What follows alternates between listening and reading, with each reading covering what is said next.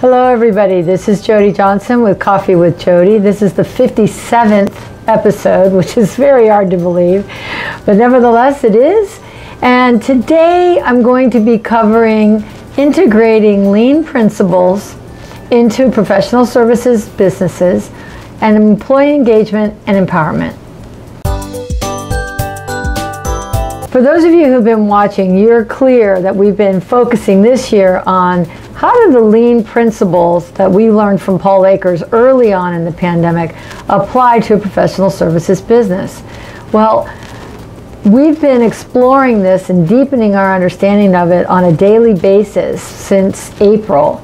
And I will tell you that it's amazing and interesting what the simple invitation of fix what bugs you can do in a company. The idea of constant and never-ending improvement and what that can do in a company. Now, as owners, we're always thinking about how we can improve our businesses.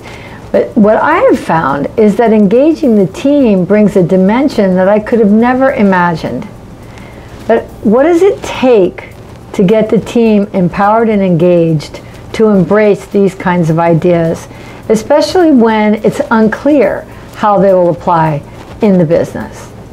Well, the first place to look is in driving out fear. Now, most business owners are not deliberately and consciously trying to make their team members fearful.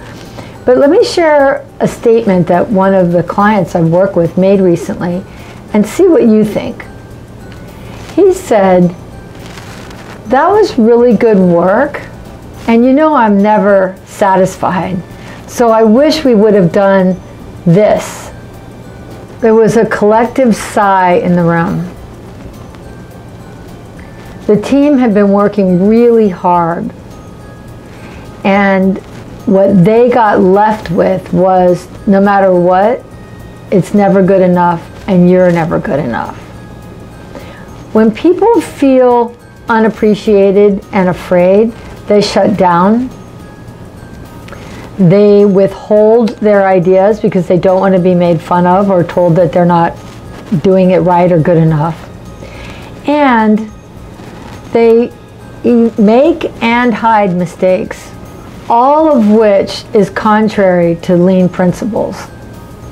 In a lean environment, regardless of your industry, you want to have mistakes, things that don't work, things that are bottlenecked or slowed down, to be brought to the surface. So the way Alan Mulally says, they're the gems, they're the things that allow us to be making the improvements we need and want to be making in our business.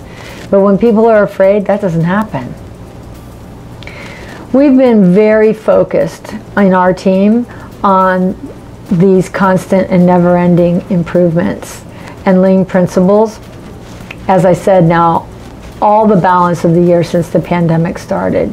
And I'll be focusing as we go into the new year on these ideas and how they apply, particularly to professional services businesses, because so many of our businesses are intellectual and thinking types of businesses.